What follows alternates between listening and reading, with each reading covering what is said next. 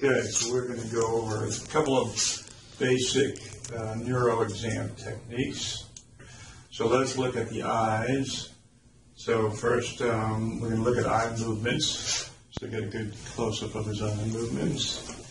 And let me just get you to follow the pen without moving your head.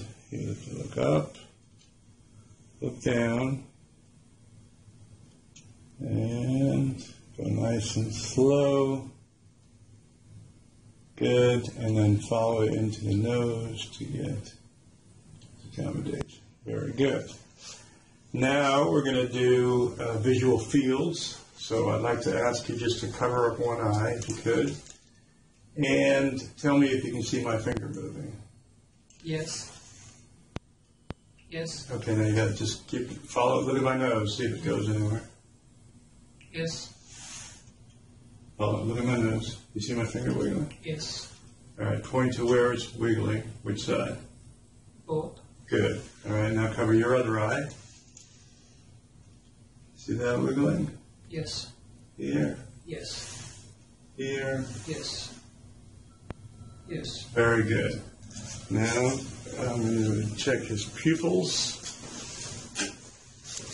and just get you to look straight out and shine a light there, shine a light there, and then a swinging flashlight test. Very good. Now we'll check the facial muscles. So squeeze your eyes real tight. Don't let me open them. Real wide. Good. Open them wide. Good. Let me see a big smile. Beautiful. And stick your tongue straight out.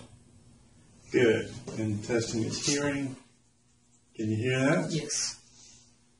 Can you hear that? Yes. Now, if there was less hearing in one side than the other, we would do a Weber test. I use this tuning fork. And do you hear that in the middle or one side or the other? No. Middle, okay. And then the Renee test. Tell me which one is louder, number 1 or number 2? Number 1. Uh-oh. That's not good. Number 1 or 2?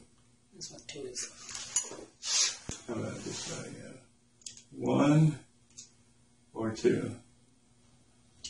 2. Okay, good. Otherwise you'd have a conductive hearing loss. And can you shrug your shoulders up? Good. And then I usually will do a pronator drift move. So hold your hands out like this and close your eyes. And we're looking to see if his hand turns inward or not. It does not. That's great.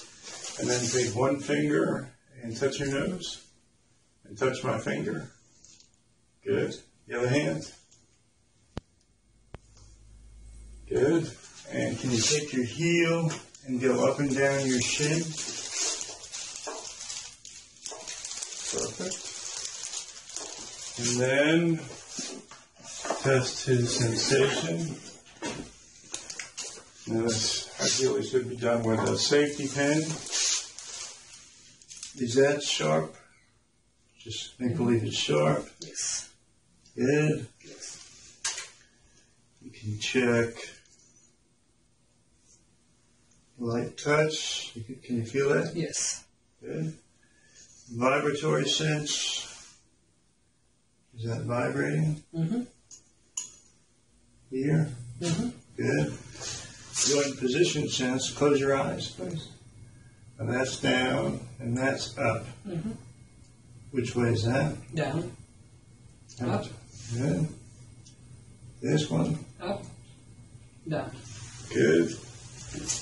And we'll check some of his muscles, but we don't need to at this point.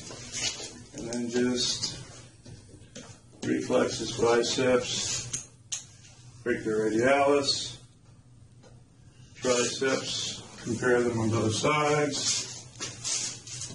C5, C6, C7, then knee jerks, with ankle jerk.